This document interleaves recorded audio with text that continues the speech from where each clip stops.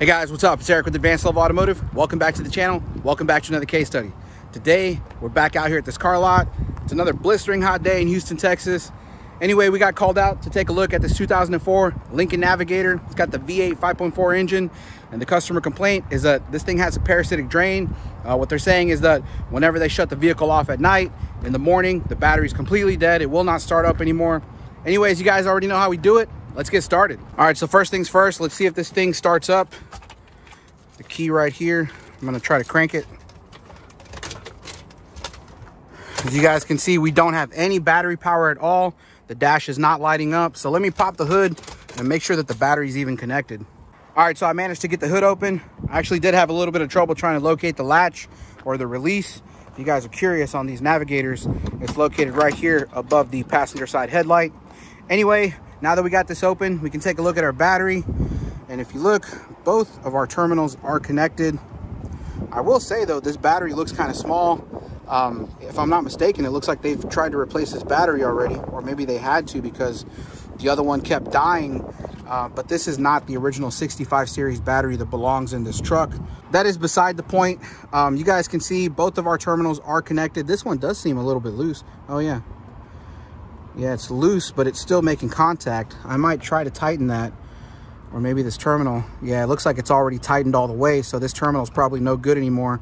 Or this battery post is just worn out. Like I said, at this point, the battery is connected. It just looks like it's completely dead. So let me go ahead and grab a jump pack, hook it up, and let's see if we can start this thing. All right, so I've got the jump pack connected. If you guys take a look at the battery, you can see that on the negative post, I went ahead and I stuck a little T-pin in between the post and the terminal, just so I can tighten it up. Old school trick.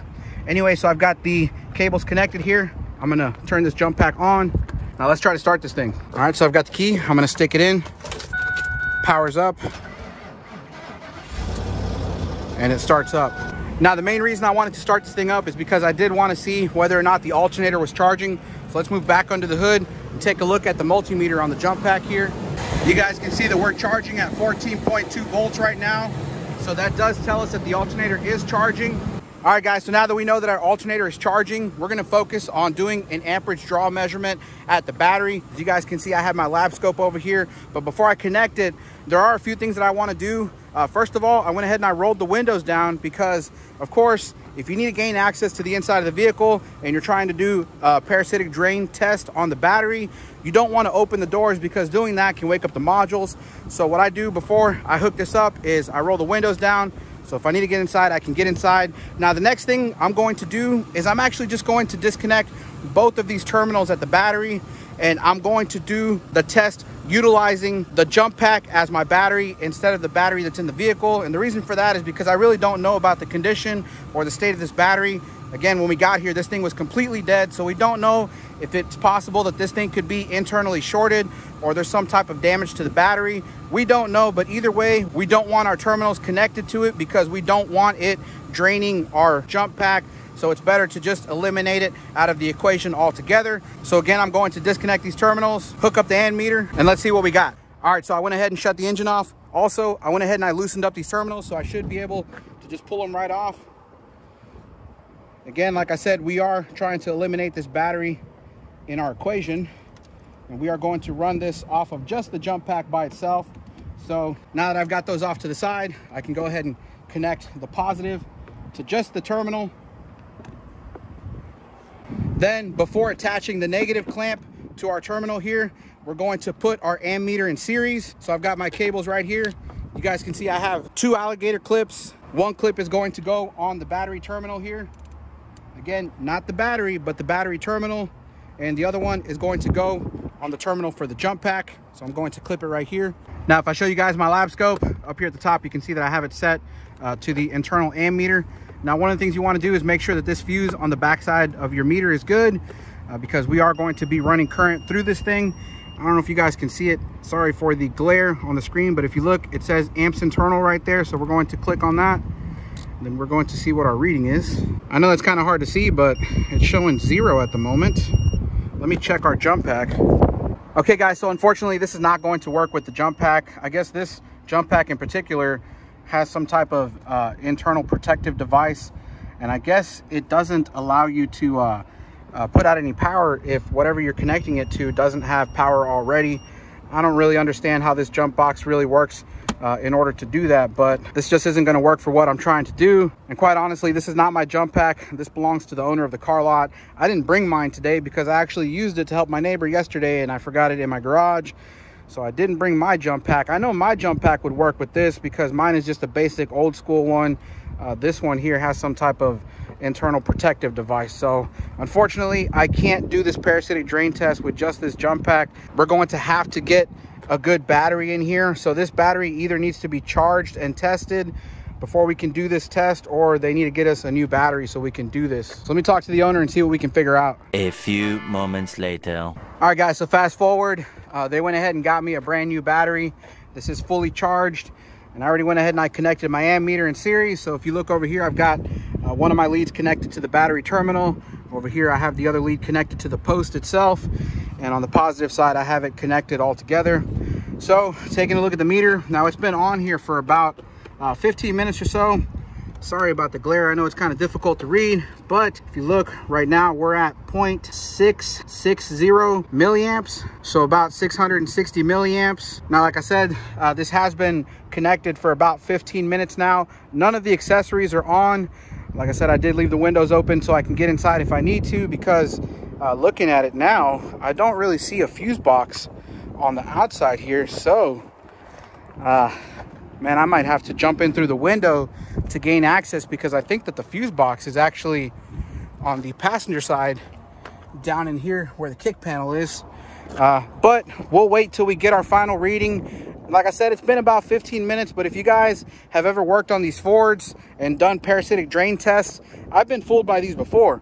These things can take upwards of around 45 minutes to maybe even an hour before all of the computers actually go to sleep. So at this point, I'm going to let this thing sit for another half hour or so, and I'm going to come back and take a look at it. And we're going to see if our reading has dropped. Again, we're at 600 milliamps. And really what we want to see is no more than around 50 milliamps, maybe give or take. You know, I wouldn't be surprised to see maybe 60 or 70 milliamps on the high end, but you really don't want any more than that. 50 milliamps is our goal. We don't want any more than that. So like I said, we're going to wait about half an hour, come back and see what our reading is. 1 hour later. All right, guys, so fast forward. It's actually been over an hour now. It's probably been about an hour and 20 minutes. I actually had some other work to do on another vehicle over there, so I kind of got tied up with that. Anyway, we're back. Take a look at the lab scope or at the meter. I know it's kind of hard to see, but hopefully you can make out that we're still at around 400 milliamps. So we're definitely pulling more amperage than we should. At this point, all of the computers should be asleep on the vehicle. There's no reason why we should have that much of an amperage draw. Now, again, like I said, there are no fuse boxes outside underneath the hood like I was hoping or anticipating. The fuse box is actually located on the passenger side over here, down in the footwell. So I may have to jump through the window so I can start pulling some fuses. But if I do that, I might have to have somebody standing out here to let me know when our amperage drops as soon as I pull the fuse that is powering up that circuit. So let me climb in through this window and see if we can do this. All right, guys, so I managed to crawl inside the vehicle. The fuse box is located down there. And again, what I'm going to do is I'm going to pull each fuse one at a time. And I've got somebody standing outside that's going to let me know if whenever I pull a fuse, we drop an amperage. I don't know if I'm going to be able to catch this on camera. I'm going to set it up right here. And then I'm going to, again, like I said, just pull these fuses. So I'm going to start up here at the top. Any change? Did it change, Roger? No. No change. I'm going to put it back in. Oop.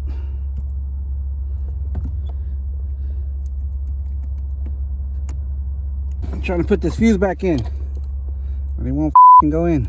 I can't find the hole. I'm gonna have to put that back in later. Let's try this one here. Any change? No. Stick it back in. Any change? No. Stick it back in. Any change? No. Stick it back in. Any change? Oh, the whole screen went blank.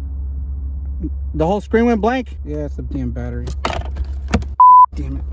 All right, guys, sorry about that. My meter died, so I had to switch out the battery. Let's continue where we left off, which was this 20 amp. I'm gonna go ahead and pull it. Any change? No change. Next one. Any change? No. Oh, guys, sorry. There's a cup holder that's digging into my chest over here. Anything? No. The problem with this technique is that sometimes when you take a fuse out and you put it back in, you might not see an amperage drop. You might actually see an amperage rise, and that's just because you may have woken up one of the computers in the vehicle. So right now I'm just waiting for the amperage to go back down. I got my partner outside watching the meter, letting me know when it drops. Okay, it just dropped. Pull the next fuse. Yeah, I'm about to pull the next fuse. Anything? No. Okay, so we got our amperage spike again. Arrow goes up. Okay, just let me know when it goes back down. Keep waking up modules sucks. Right now it's 400. Back, it's back to 400. Okay. Anything? No change. No change. Okay. Man, this is a really bad angle. I can't see how to put these fuses back in. This is really bad for my back. Let's try this again. Okay, I got the fuse back in. Next fuse. Any change? Roger. No. No change? No change. All the blood is rushing to my head. I'm trying to get the fuse back in. Hold on. This is a terrible fuse box. Oh my God. Why would you put fuses way back here?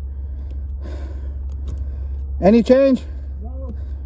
No change. Oh, I don't know if I got it back in the right hole. I'll check it later. 1 hour later. All right, guys, so first of all, let me start by apologizing. I had to fast forward again because, you know, I was in here pulling fuses, and quite honestly, I couldn't do it anymore physically. I was upside down, crammed into this area, trying to pull fuses from that fuse box over there, and it was impossible for me to do it. So I ended up having to just open the door, and because the door jamb switch is built into the door latch, I went ahead and I used a screwdriver to close the latch so that I could leave the door open. But this meant that I had to let this thing sit for another 45 minutes. So like I said, I apologize. This is about an hour later, and if you take a look at the meter, you can see that we're back down to where we were before, basically 411 milliamps, which is still too much. So I'm going to move back inside. I'm going to continue pulling the rest of the fuses, and hopefully I can find the fuse that's feeding our power drain. Let's continue where we left off. It's gonna be right here. Any change? No change. Any change? No change. Any change? No change. Any change? Oh, drop. It dropped? It dropped down to 15? All right, so we found our drop. Let's take a look at the diagram and find out what fuse it's for. All right, guys, so as you can see, when I pulled out that 15 amp fuse, take a look at our meter. You can see that we're down to 15 milliamps. So whatever we pulled out, we definitely know that that's where our problem is.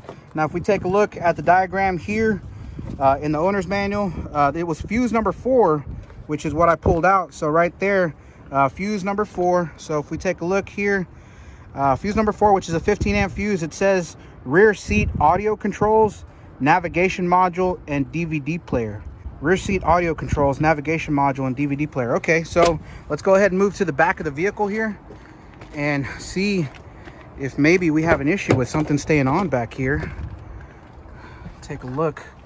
Now, I did already look. I know the dome lights and everything were off because I could visually see that nothing was coming on with the doors closed. But if we take a look, we have this DVD player up here, and down here we have what looks like some controls for the audio, volume. We also have AC controls down here, but I don't think those are going to matter. Really, we're more focused on the volume buttons here and this DVD player. Now, of course, because we have the fuse out, none of this is going to be powered on. So let me go ahead and stick the fuse back in and take a look at all this stuff and see if there's anything that's staying powered up. All right, so I managed to reinstall the fuse. One other thing I might add is that this does not come equipped with navigation unit, so I'm not worried about a navigation module. Now that we have the fuse back in, if you take a look at the meter here, you can see we're off the charts, and that's actually because I opened up the rear door. I did close the latch on it, but because we opened up the rear door, you know, we woke up all the modules in the car. So that's why we're showing a lot of amperage on the meter right now. We're not going to worry about that. Let's take a look at our unit up here. It doesn't look like anything's on. The screen's not coming on. So I don't see anything that's obvious right now.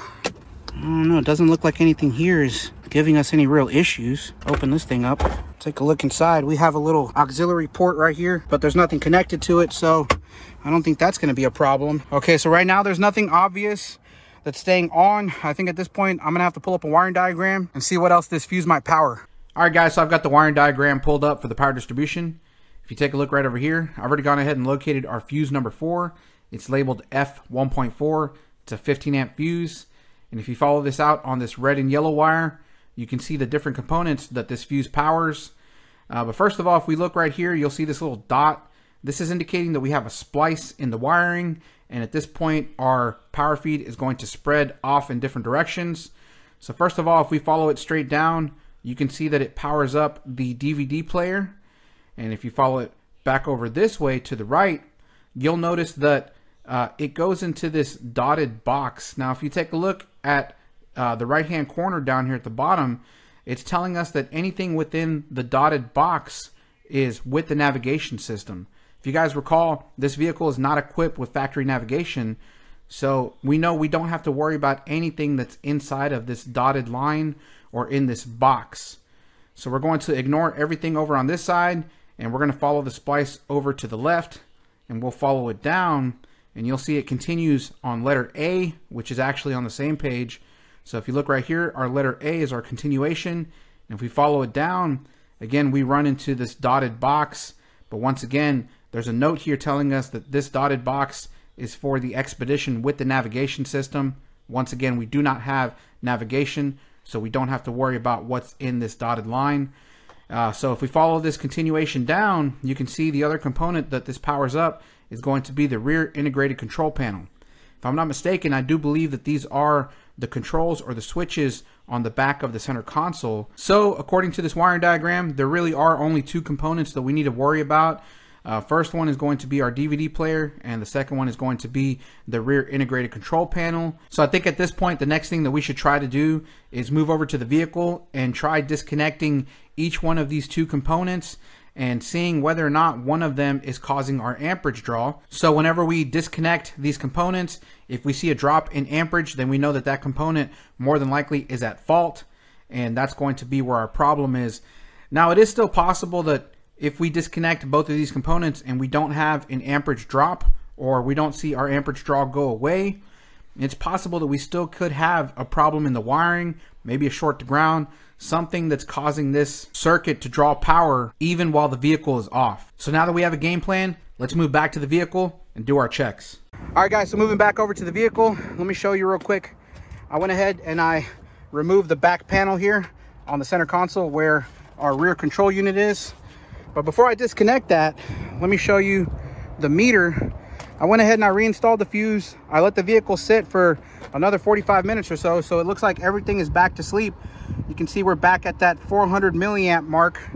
Again, too much of a draw. So what we're expecting is that whenever we connect one of these rear units, we're hoping to see our amperage drop, and that's going to tell us where our problem is. So we're going to start by disconnecting this rear module.